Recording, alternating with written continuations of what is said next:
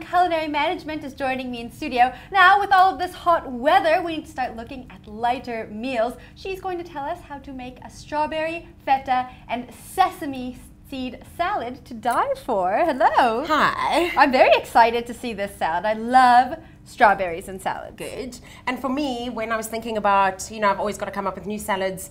We are heading into hotter weather.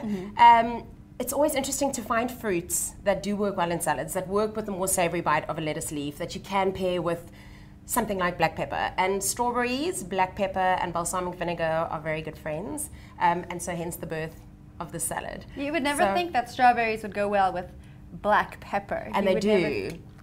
And also then you've got the contrast of the white against the red on the green. So for me, it's a visually pleasing salad, but I also know that the flavor profiles are going to pair really well. And it's really, really simple to put together. And then the sesame seeds, again, just add a bit of crunch, but there's also that little bit of oil that adds a different flavor in your mouth. So everything just seems to work really well together. Salads should be visually pleasing, I think, especially in the summer weather when your guests come over. You want to have those wonderful colors there with your wine. It's going to be really look like the most perfect hostess when they do come over. Yeah. So that's the idea. How do we get started? So it's really simple. I would use any mix of leaves that are of the baby variety. I'm just going to fish out some extra rocket and watercress because those are the ones you want to have predominantly on the plate. Why is that?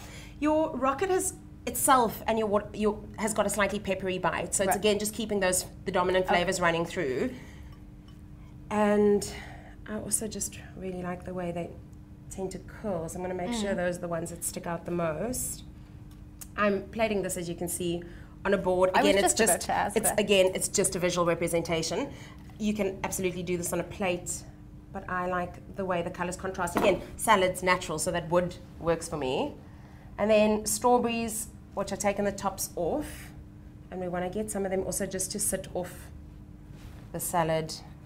I really love that you've decided to place this on a board. You can already see that the colors pop so much more. And if you are entertaining for a large group and you do happen to have long boards, you can actually just do a big board for the middle of the table, which for me, food is about sharing and kind of caring. So it's quite nice if everyone can dish up off one big serving platter.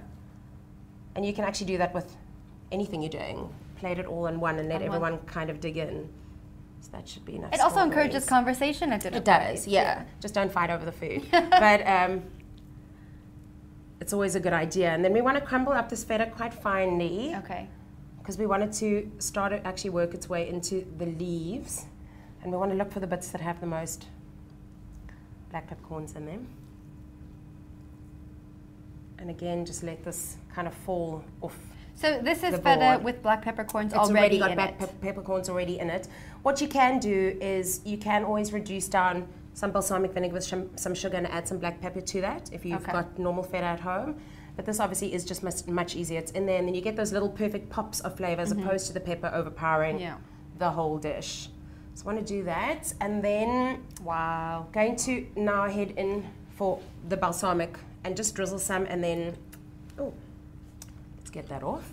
Drizzle some and then add some more feta so that we hide the black. And again, we want to go off center onto the board. Now you're using quite a bit of feta here. How much would you recommend? This, because it's crumbled so fine, is actually probably not that much. That's probably only about 80 grams of feta, which in terms of protein isn't actually a huge quantity. You've just got to see how much you like or how much you don't like. The feta, for me, is an important part of this dish, and the strawberries have quite a bold flavor, so I would rather add more than add less. And then we just want to finish it off with our seeds. You can see I just get my hands right in there and get all involved. And this I like quite a lot of because you want the feta, the sesame flavor in every mouthful that you take. This looks almost like a dessert to me. Well, there, trick yourself because we are being healthy. This is then going to be your dessert for the day. It is in fact your meal. So that is your strawberry, black pepper, feta and sesame seed salad done.